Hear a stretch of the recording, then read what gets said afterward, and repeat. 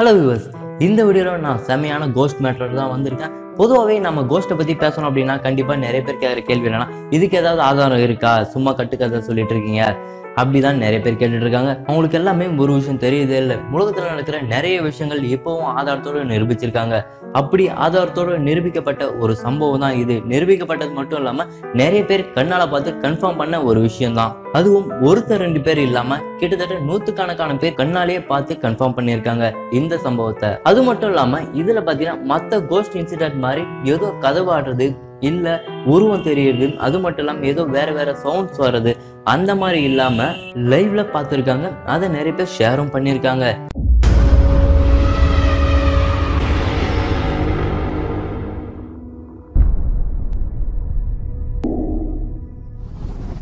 இந்த சம்பவம் நடந்தது பார்த்தீங்கன்னா நம்ம பாம்பேல 1962 டிசம்பர் 31.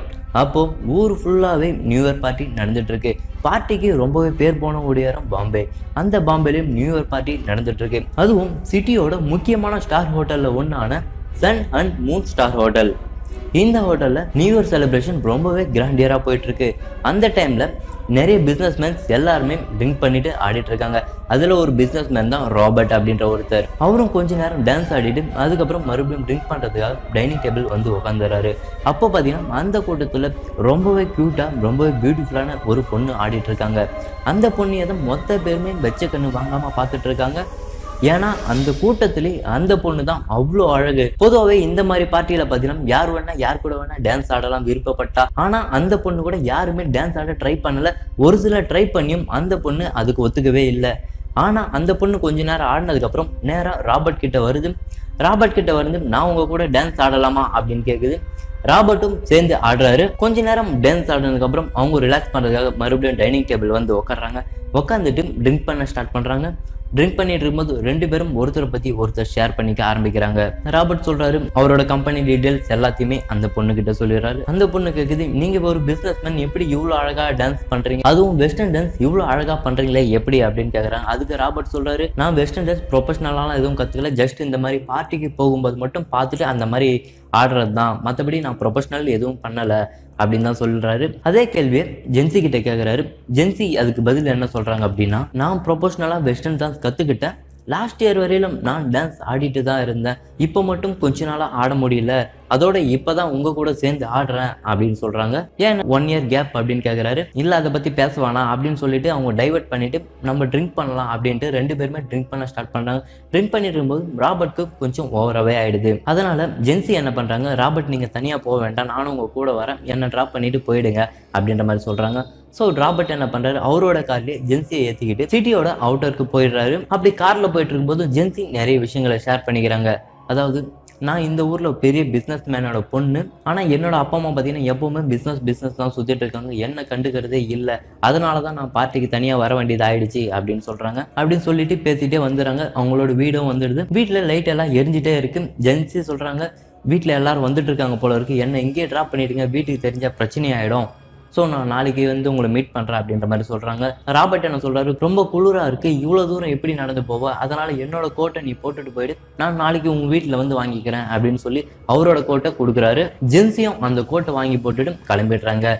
ராபர்ட் மனசில் என்ன ஐடியா அப்படின்னு பார்த்தீங்கன்னா, ஜென்சி ரொம்ப அழகாக இருக்காங்க, அதனால் அவங்க வீட்டில் நேராக போயிட்டு ஜென்சியை பற்றி பேசி பொண்ணு கேட்டு நம்ம மேரேஜ் பண்ணிக்கலாம் அப்படின்ற ஒரு ஐடியாவில் இந்த வேலையை பண்ணுறாரு. மறுநாள் ஜென்சியை தேடி அவரோட வீட்டுக்கு போகிறாரு. அங்கே ஜென்சியோட அப்பா இருக்காரு, அதாவது வயசான ஒருத்தர் இருக்காரு.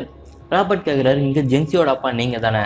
ஆமாம் நான் தான். அதுக்கப்புறம் நடந்த விஷயத்த இவர் சொல்கிறாரு, இந்த மாதிரி நானும் உங்கள் பொண்ணும் பழகணும், எனக்கு ரொம்ப பிடிச்சிருக்கு, நான் உங்களை மேரேஜ் பண்ணிக்கணும் ஆசைப்படுறேன் அப்படின்ற விஷயத்த சொல்கிறாரு. அதை கேட்டு ஜென்சியோட அப்பா ரொம்பவே ஷாக் ஆகிடுறாரு. அவரு ஷாக் ஆகிட்டு கொஞ்ச நேரம் எதுவுமே பேசாமல் அமைதியாக கண் கலங்கி நிற்கிறாரு. அப்போதான் ராபர்ட் ஒரு விஷயத்த நோட் பண்ணுறாரு. அந்த வீட்டில் ஜென்சியோட ஃபோட்டோவில் தோற்றம் மறைவு அப்படின்னு போட்டுட்டு இருக்கு. அதாவது எக்ஸாக்டா இந்த 31st இல்லாமல், அதாவது 1962 31க்கு முன்னாடி சரியாக 1 இயர் முன்னாடி 1961 31 அன்னைக்கு ஜென்சி இறந்து போயிருக்காங்க. அதுக்கப்புறம் அவரோட அப்பா கொஞ்சம் ரெக்கவர் ஆகி பேச ஆரம்பிக்கிறாரு. என் பொண்ணை கரெக்டாக 1 வருஷம் முன்னாடி நியூ இயர் பார்ட்டிக்கு போகிறதுக்காக தான் எல்லாரும் கிளம்பணும், என்னோட பொண்ணு கொஞ்சம் மாடர்ன் டைப் அப்படின்றதுனால எங்கள் கூட வர்றதை விரும்பலை, அதனால் அவள் தனியாக போகணுன்னு அடம் பிடிச்சு தனியாகவே போயிட்டா, நாங்கள் வேறு ஒரு பார்ட்டிக்கே போயிட்டோம், ஆனால் அவங்க பார்ட்டிக்கு போயிட்டு ரிட்டர்ன் வரும்போது ஒரு ஆக்சிடெண்ட்டில் அவள் அங்கேயே ஸ்பாட்ல இறந்து போயிட்டா. ஆனால் அதுக்கப்புறமும் எங்கள் வீட்டை சுற்றி நிறைய இடத்துல ஜென்சியோட உருவம் என் கண்ணுக்கு தெரிஞ்சிருக்கு. அது மட்டும் இல்லாமல் இங்கே இருக்கிற நிறைய பேர் ஜென்சியை பார்த்ததா சொல்லியிருக்காங்க. இப்போ நீங்களும் சொல்லியிருக்கீங்க. ஆனால் இதுக்கு முன்னாடி ஜென்சி இந்த மாதிரி லோக்கலில் சுற்றிட்டு இருந்தாலே தவிர மற்றபடி இந்த பார்ட்டியில் பார்த்ததா யாரும் சொன்னதில்லை. ஆனால் அவள் இறந்து போன அதே சேம் டேட்டில் அதே பார்ட்டியில் நீங்கள் அவளை பார்த்துருக்கீங்க அப்படின்றது ரொம்ப ஷாக்கிங்காக இருக்குது அப்படின்னு சொல்லியிருக்காரு. இதை கேட்டு ராபர்ட்க்கு தலையை சுற்றிடுச்சு. அப்போது நேற்று நம்ம கூட டான்ஸ் பண்ணது, பேசினது, ட்ரிங்க் பண்ணது, நம்ம கூட ஒன்றா ட்ரை பண்ணிட்டு வந்தது எல்லாமே ஒரு பேய் அப்படின்ற விஷயம் அவருக்கு அப்போ தான் தெரிய வருது. அதை கேட்டு ரொம்பவே ஷாக் ஆகிடுறாரு. அது மட்டும் இல்லாமல் அவங்களோட அப்பா கிட்ட ஒரு விஷயத்தையும் கேட்குறாரு. நான் ஜென்சி கிட்ட ஒரு கோட் ஒன்று கொடுத்துருந்தேன், அந்த கோட் எனக்கு கிடைக்குமா, அது எங்கே இருக்குது பார்க்கலாமா அப்படின்னு கேட்குறாரு. அவரோட அப்பா சர்வசாதாரணமாக ஒரு விஷயத்த சொல்கிறாரு. இதுக்கு முன்னாடி இந்த மாதிரி நிறைய பேர் அவங்களோட திங்ஸை தேடி வந்திருக்காங்க. அந்த திங்ஸ் எல்லாம் எங்கே இருக்குன்னு எனக்கு நல்லாவே தெரியும். நீங்களும் வந்து உங்களோட கோட்டை எடுத்துகிட்டு போகலாம் அப்படின்னு அவரை கூட்டிகிட்டு போகிறாரு. அவரை கூட்டிகிட்டு போனது பார்த்தீங்கன்னா ஜென்சியோட சமாதி. அவர் சொன்ன மாதிரி ஜென்சியோட சமாதிக்கு மேலே பார்த்தா இவரோட கோட் அந்த சமாதி மேலே போட்டி வச்சுருக்காங்க. அதை பார்த்த உடனே ராபர்ட்க்கு பயங்கர ஷாக் ஆகி அந்த கோட்டை கூட எடுக்காமல் அங்கேருந்து அப்படியே ரிட்டர்ன் வந்துடுறாரு. இந்த சம்பவம் பார்த்தீங்கன்னா நீங்கள் கட்டுக்கதை இல்லை, இது ஏதோ இல்யூஷன் அப்படின்னு நினைக்கலாம். ஆக்சுவல் உண்மை என்னன்னா, அந்த நியூ இயர் பார்ட்டியில் இருந்த நிறைய பேர் ஜென்சியை பார்த்ததான எவிடன்ஸோடு சொல்லியிருக்காங்க.